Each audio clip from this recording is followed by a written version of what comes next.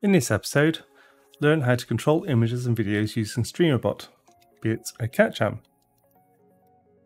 a dog jam, or a great steggy stomp. Hello and welcome to Streamlabs Bytes, where I cover how to set up and to make the most of the awesome Streamlabs. There is one video per topic to make it easy as possible to follow and find. When relevant, sample import code will be provided to make it even easier to get started and to add functionality to your stream. Let's get started with the topic for this video. To control images and videos using Streamlabs, you first need to have Streamlabs OBS or SLOBS connected. If you haven't done this already, please check out Streamlabs Bytes episode 12 on how to do this. Next, we need to set up Streamlabs OBS or SLOBS. You can just add in an element into an existing scene, and to control it with Streamlabs, that's quite easy to do. But I want to share here the best practice if you're trying to add these elements in, and it's good to start off this way because it makes it easier as time goes on.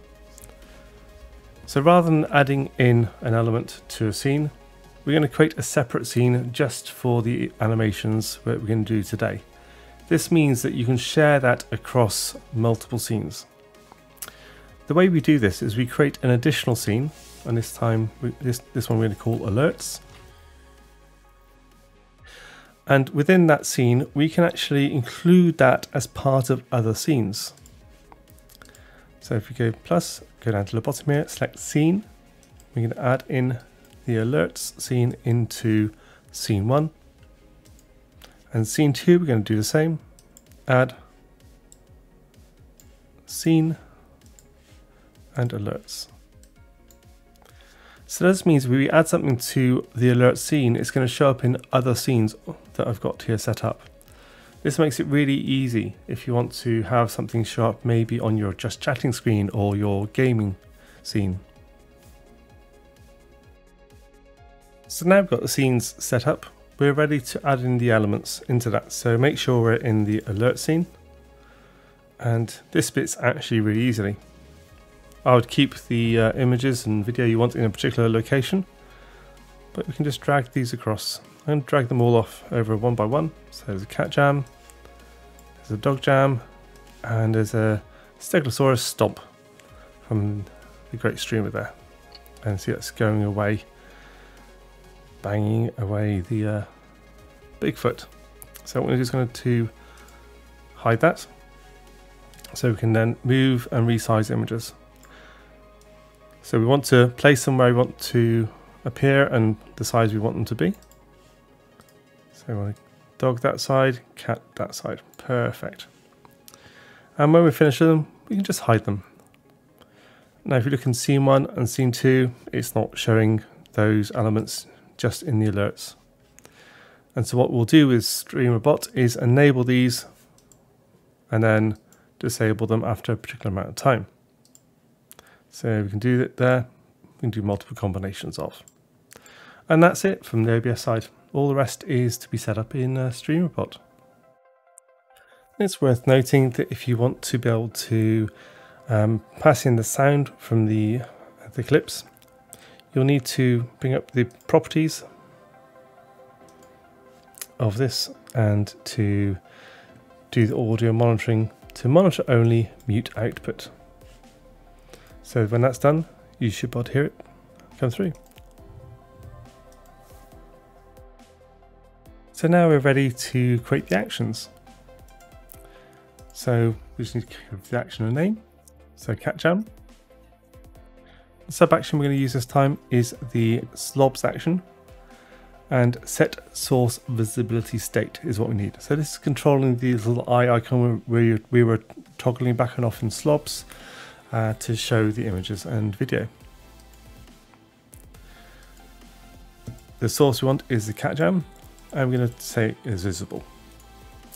Now if we just had that on, it's going to turn it on and leave it on. So what we're likely to want to do is to have a delay. So 3000 milliseconds, so 3 seconds later, I want to add in another SLOBS source visibility state again for the cat jam to be hidden.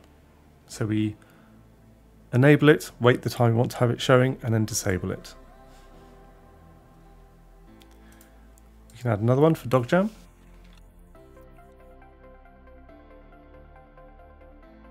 Okay, and again, SLOBS source visibility state for dog jam this time to visible.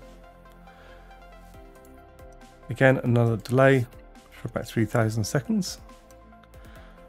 If you want to be slightly quicker, we can duplicate that initial visible and change it to hidden afterwards. Finally, we want to do a steggy stomp. Again, just using that same visibility state. And stomp there, visible. Going to do a delay for just under 2 seconds there. Again, duplicating that so we can set it to hidden afterwards. So we've got the action set up. Now it's worthwhile noting by default we do not have a queue here. So if these actions should only run one at a time, you'll probably want to set up a queue and use a blocking queue. So that's in settings and general. So you can set up a blocking queue, add it that way. But in this case, we want to just have it with the free control from the commands. So speaking of commands, let's create them now. So we're going to do a cat jam command and tell it to do the cat jam, and I'll leave it by default for everything else. Again, we're going to have a dog jam here, and finally exclamation mark stomp command for the steggy stomp. Now with actions you can call them by commands like this. You could do channel point rewards that also call these actions too. So now we're ready to test. So we can simply test with the relevant command. So you've got cat jam, dog jam, and the stomp. Please like and subscribe to be notified of more videos like this. If there's a topic you'd like covered, please do let me know in the comments or also on Discord. Check out my Twitch stream to see the bot in action and for other examples. So the links to my Twitch, social media and to Streamlabs can be found at vrflad.com. Additional links to others that provide Streamlabs content can be found in the description too. Finally, thank you so much to Nate for making a great bot. Please do consider supporting his Patreon, which is linked from streamer.bot.